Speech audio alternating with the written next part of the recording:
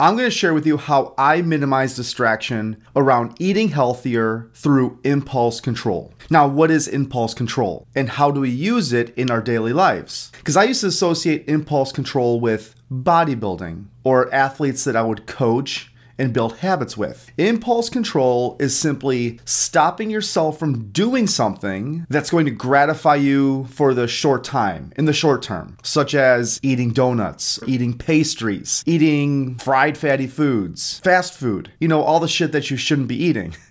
Basically, breaking your commitment to eating a particular way. Some will call it diet. Let's just call it that. But you break that way of eating during a duration of time. Having that impulse, even though your desired outcome is X. I don't know what it is. Being healthy, being fit, weighing 150 pounds, not being winded, walking up a flight of stairs, whatever it is. Some will call impulse control self-control, self-discipline. But the question is, which I get most often around this, is how do we build that muscle around impulse control?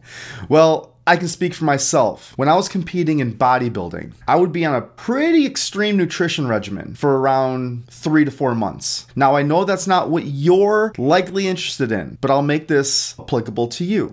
How do you avoid that temptation? How do you build that muscle, so to speak? First, understand that our mind is one of the most powerful tools that we have when it comes to making decisions around nutrition or decisions around anything for that fact. But I'll give you some of my strategies in my life that I use that assist me in not breaking my commitments to eating, or at least minimize the challenges around impulses. First, avoid temptation. I know, sounds simple, but if I know I'm going to go somewhere where I'm going to be tempted with particular foods, I either choose not to go or I eat ahead of time. And this is really common for me when I simply go out to eat with family and friends oftentimes, like at a restaurant or something. Especially if there's a long line that you have to wait to get seated in, right? When I've already eaten before I go, there's really no temptation based around hunger, regardless of the situation. I'm prepared and my appetite is manageable. And number two, it's really directly correlated to number one. I've sort of already said it, but that's to plan your meals. Just plan accordingly so you don't have time to have that impulse. Frankly,